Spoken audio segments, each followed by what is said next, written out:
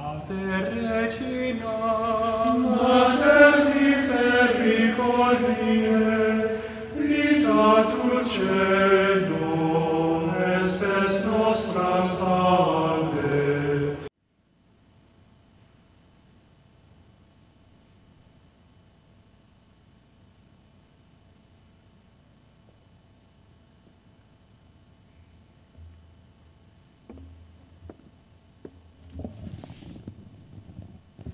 The Lord be with you. A reading from the Holy Gospel according to John.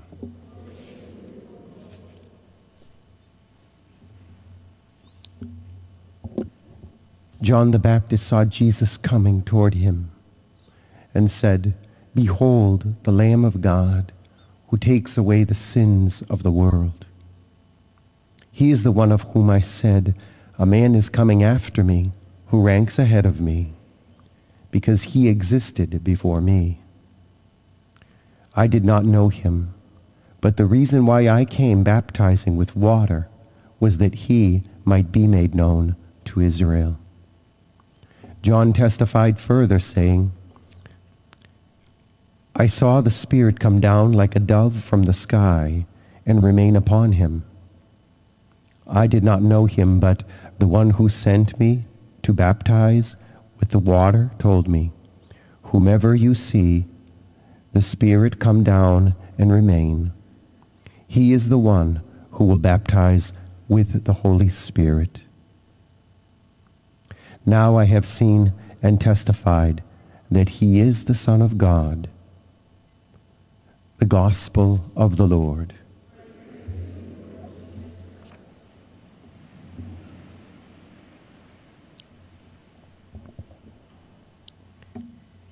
St. John, in his epistle this morning, reminds us of God's desire for us. He wants us to be his beloved children. And he is loving us even before we love him. And yet, sin comes into the world. And for our purposes today, I might want to say that sin is when we consider ourselves more intelligent and more understanding than God.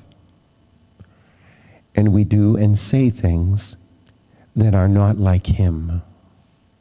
Yet we're created in his image. We have it within us to be like him. Because at baptism, he gave us a share in his divinity. But at the same time, we can become rebellious children. And it happens. And it's generally done out of jealousy, arrogance, and pride. These are all the foundational components of the devil's action. St. John reminds us in his humility how we should be conducting ourselves. It's very interesting that all people are rallying around John the Baptist. He has become famous. People are seeking him out. He's gaining much attention. An egocentric person would be basking in all this. Not St. John. He is humble. He knows that he's not in charge. He has come to an understanding. He trusts God even more than he can trust himself. And so he comes baptizing on account of Jesus and to open the way for Jesus, not to take his place. He understands that Jesus will outshine him, and he's okay with that. We can remain sinless when we start to have the mentality of John the Baptist. In a couple of chapters later, in the third chapter of John, verse 30, St. John the Baptist will say, "He must increase, I must decrease." In other words, it is Christ who should be seen in us, and not necessarily a vast display of our own egos. Because of baptism, Christ is in us.